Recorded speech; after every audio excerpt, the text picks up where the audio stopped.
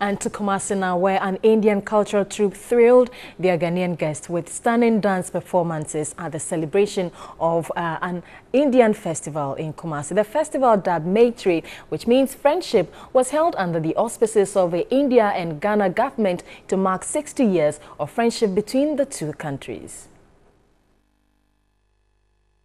Ghana and India have had strong ties since 1957, when Ghana gained independence.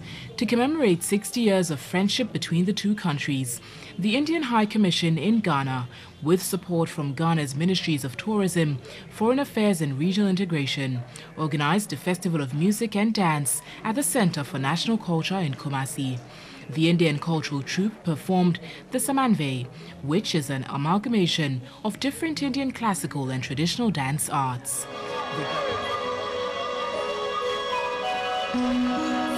The Ghana cultural troupe also thrilled patrons with diverse dance.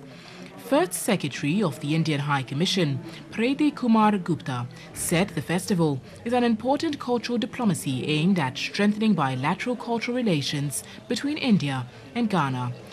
So that is why I have told initially that it is on the occasion of 60 years of diplomatic relations between India and Ghana and 68th Republic Day of India, which was celebrated on 26th of Jan. So it was to celebrate the 60 years of Ghana-India.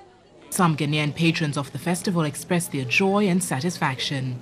From how they move with gestures and how they actually, their facial expression and everything. It was very, very, very interesting. I really admire the way they dance, and it's so, compared to our dance, there's a lot of difference between our dance and their dance. I really like their dance. Everything I saw here was very perfect, especially the lighting and how they were performing.